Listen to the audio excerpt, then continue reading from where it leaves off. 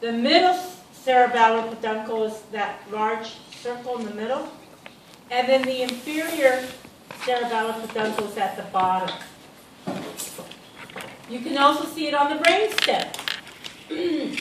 So this is the middle, that's the superior, and at the bottom is the inferior. Clearly, you can see the superior in the middle. The inferior is really hard to see, so I don't pin that. But I can pin the superior and the middle. There, the superior and the middle here. And look for the music note. That's what it looks like, right? Okay, so next they ask for the cortex. The cortex is just the outer gray matter. The arbor vitae is the white area. So the cortex is the outside. The arbor vitae is inside. That's not very good arbor vitae because the white part, the painting of the white has been. Hopefully, one of the other brains have. Do you have a good arbor vitae there, Finger? Oh yeah. So you can see the arbor vitae better in this model. Excuse me. This is the arbor vitae, right? The white tree of life. Arbor vitae, right here. Good, thank you. Arbor vitae, and the outside is the cerebellar cortex. Okay, now they're asking you for the cerebral aqueduct, and I'll show it to you here. From the third ventricle, which is this general area, fluid can flow, CSF, that can flow through. That's shut off if you want to. Okay. Into the fourth ventricle. So that's the cerebral aqueduct. Okay, that's the fourth ventricle. Next is the right and left cerebral hemispheres. Hope you know your right from your left. And next after that is the cerebral peduncle. Now this is where a lot of students get confused. You can't see it here, but you can see them here. So if you look at the midbrain, that's the very first part of the brainstem, you should see these tracks going up and down. Okay, that's a cerebral peduncle. Peduncle is a track. Do you see it there? Oh yeah. Nicely. Oh wow, this is very nicely done here. See?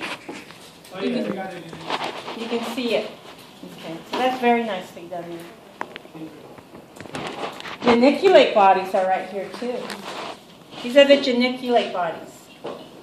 Remember when we talked about the optic disc and the optic radiation, right? Here you can see medial and lateral. Which one would be medial? The one in the middle. That was too easy. That was medial, and lateral is 103. The numbers rubbed off on this one, but the one lateral is the lateral geniculate body, and that's the medial. Very nice. This is a good brain. It's harder to see on these because you kind of just have to look for. I'll just pin it on there. It's easier over there. Okay, let's see what's next. What is next? Oh, the choroid plexuses. So you remember that in the ventricle model, the choroid plexuses are in pink. Here, though, I like them better because you really see the blood vessels. Right? So that's the choroid plexus for the lateral ventricle.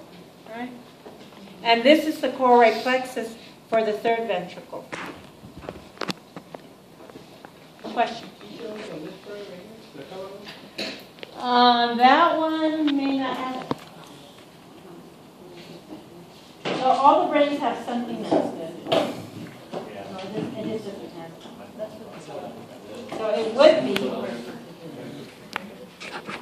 the third would be right here, and the lateral would be on the other side. Because it just doesn't have it. Okay, this one has it. No, actually it's a good brain. Okay, let's go on. So this is why I use all the models. So to identify specific structures, Some are good on one model, some are good on another model. Singulated gyrus. Anyone know where the singulated gyrus is? You look for the corpus callosum, and the first ridge above the corpus callosum is the singulated gyrus. And the colored grain is colored orange. Yeah. All right, all of this, singulated gyrus. This is the corpus callosum. Next you have corona radiata. And again, you need one of these models because the insula has been removed so that you can see this corona, crown, radiates, right? And you can see the striations there. So that's the corona radiata. That's the lentiform nucleus. That's the caudate nucleus. Corpora quadgemina means 4 bodies. On this model, you can see, if you put the brainstem together, you can see the 4 bumps. On top is your superior colliculus. On the bottom is the inferior colliculus.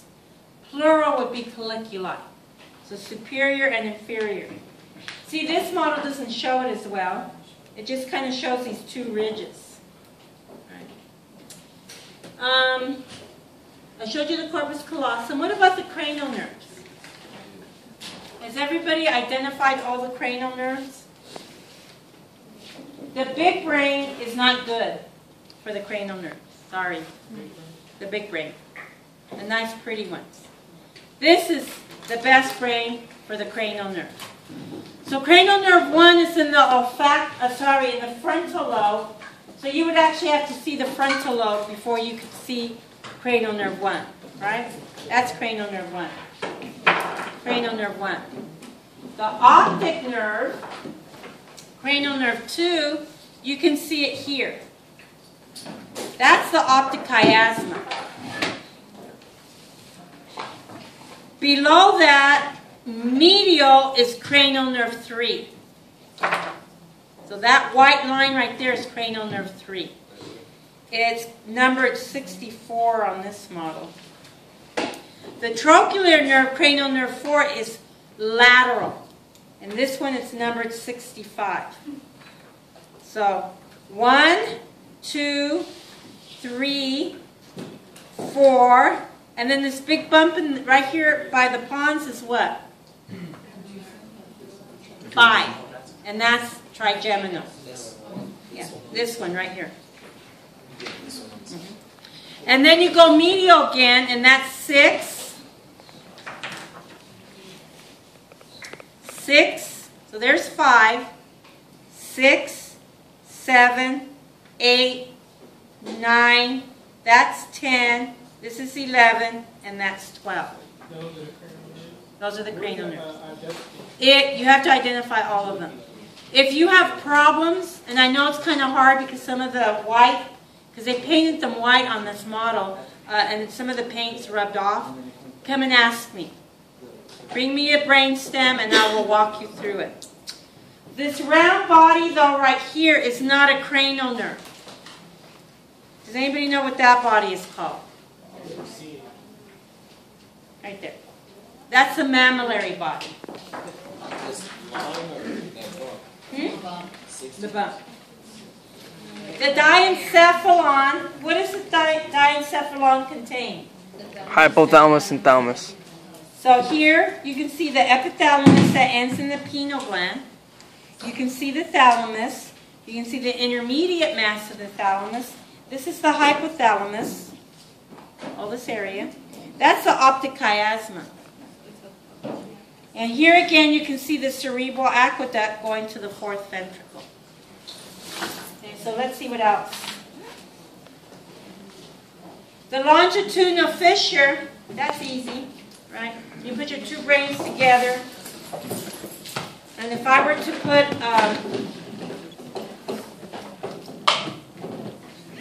how would I label it? If I were to put a stick right here, what would you say? Longitudinal fissure. Any stick. Anytime I put a stick, it's for an opening or a groove. That's a longitudinal fissure. So then what is this fissure called? Transverse fissure. Transverse fissure. Then we have the fornix. You understand that the fornix is the white matter right below the corpus callosum. And this one is colored orange though.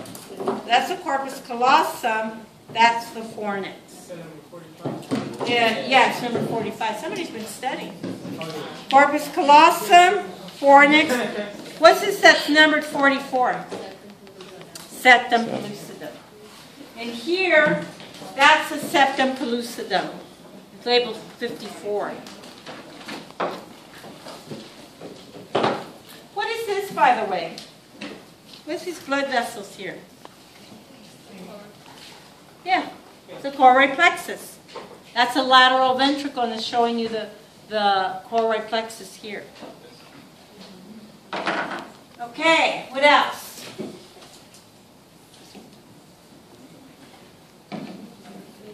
I showed you the medial and lateral geniculate bodies. Gyri, of course, are the ridges, all the ridges. Sulci are the grooves. The hippocampus comes inside. I don't think I ever really found a good model for the hippocampus.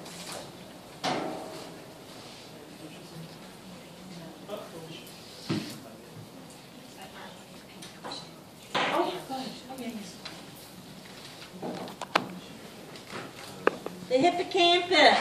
Where is the hippocampus? Anyone find it?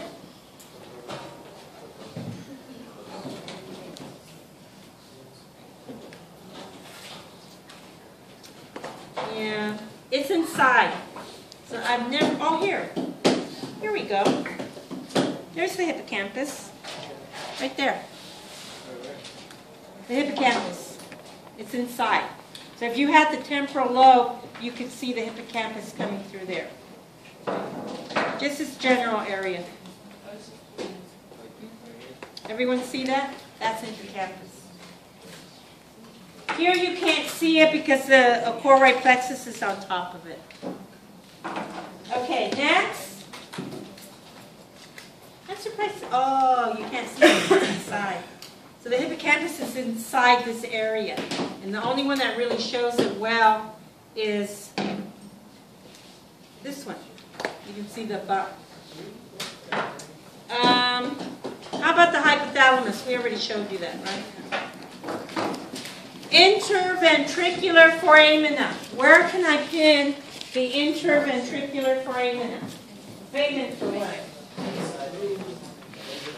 Really, you saw that? You have a pencil in your hand? Oh, you have a pencil in your hand. Chop her fingers. Everyone, go and get a stick. Actually, the best place to see is in the ventricle model.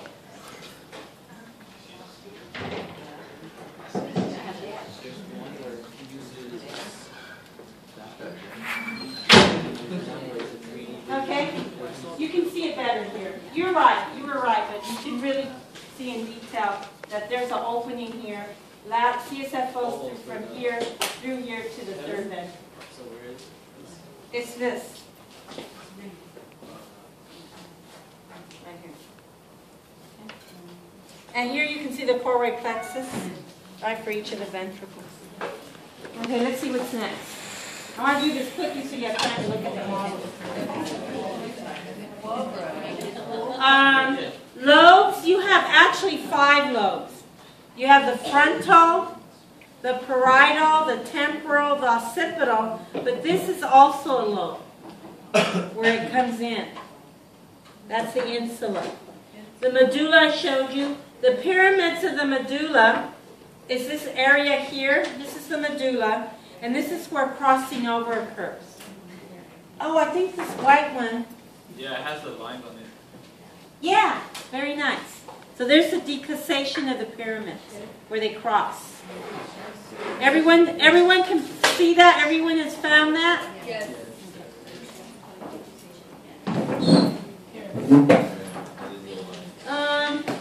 Olives.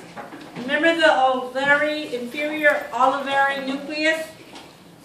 They're just showing you a bump here, but some of them are color-coded. Here's pink, and it's number 25. That's pink there. And then Midbrain, we already showed you, Pino. Pituitary gland. Has anyone found the pituitary gland in any of the models? Where? What model? Oh yeah, it's hanging off of it, huh? Number 115. That's not very well depicted, but that's the pituitary gland. That's the optic nerve, that's the optic chiasma. Okay? Optic chiasma, pituitary gland.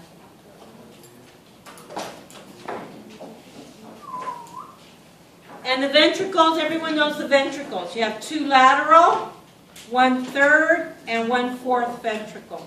And here's showing you the cerebral aqueduct, which I showed you earlier in the other models. The spinal cord. Is there any question on the spinal cord? Has everyone found the denticulate ligaments? No. Can you turn around and pull out that fifth vertebrae, the bottom one? You can just slide it right up, right by your hand.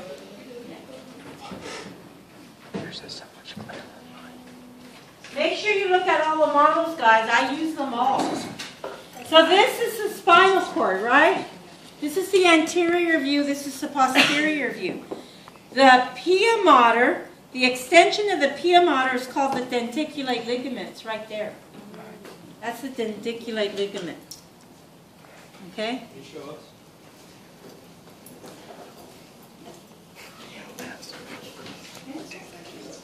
The other thing that students have trouble finding is the rami communicans. It's depicted better in the other model without the bone. And the sympathetic trunk. That's the anterior ramus of a spinal nerve. That's the posterior ramus. There's the dorsal root ganglia. There's the dorsal root. And there's the ventral root. Okay? Any problems on the spinal cord? Anything, any structure you guys could not find? Yeah, the film terminal. Oh, the filum terminal, we don't have that structure. Ah. Sorry. So you want to ask that question? Can't pin it. I don't have any structure. Anything else? Okay, so let's go on. Ask about sympathetic chain. Yeah, it's right here. A sympathetic trunk for a chain, also known as the paravertebral, right? What number is that? Or did it have a number on it? It's 22 on this side, 22. I think this is the only one that shows that. I don't know if the flat mat really shows the. Anything else? That's a sympathetic chain. No? What about the subarachnoid?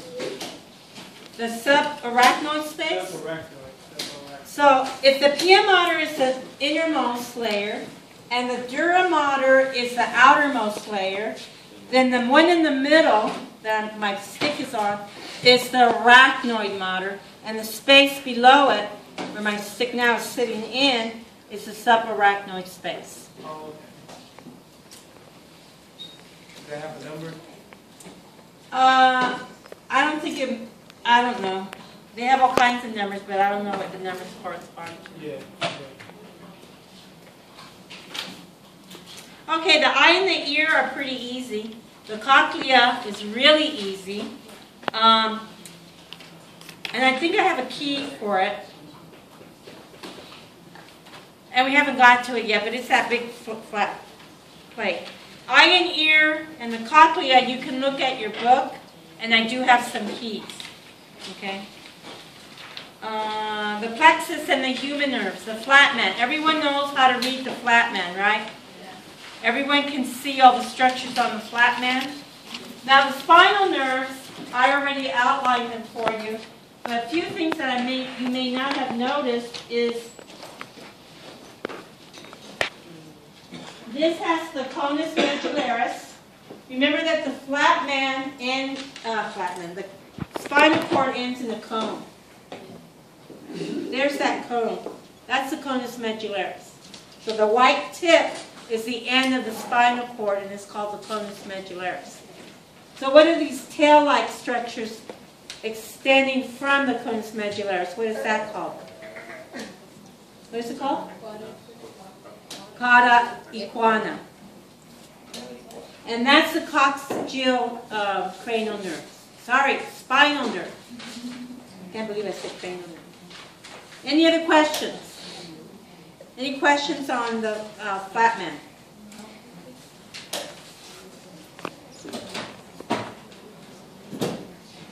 Okay, on the neuron, any questions on the neuron or the synapse? Because that you have that key with Margaret Steinberg, except that we differ in one thing. Can you bring out the neuron? And that's the nasal body. She calls them the mitochondria, but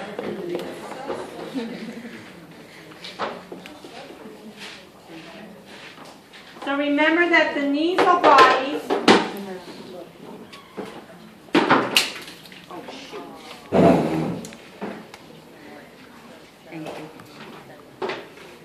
Did I break it? No, I think it just came off. Yeah. Remember that the nasal bodies are clusters of rough ER and ribosomes. So these red structures are the nasal bodies. She may put mitochondria in hers, but it's not. These are the nasal bodies. What about that pinkish white stuff? What pinkish white? This is the nasal body. There's another one somewhere here. There's another one. The beginning of the axon? Yes. That's the axon hillock. These are the neurofibrils. Okay, so you guys see that? These are the nasal bodies. These are the axon hillock with the neurofibrils. The mitochondria you can see in the axon. It looks like a typical mitochondria in the axon. Oh. Right? This is the mitochondria. Right, it looks regular. What is this gray stuff? Endonurium. What's this outside layer here called? Neurolemma. What's that?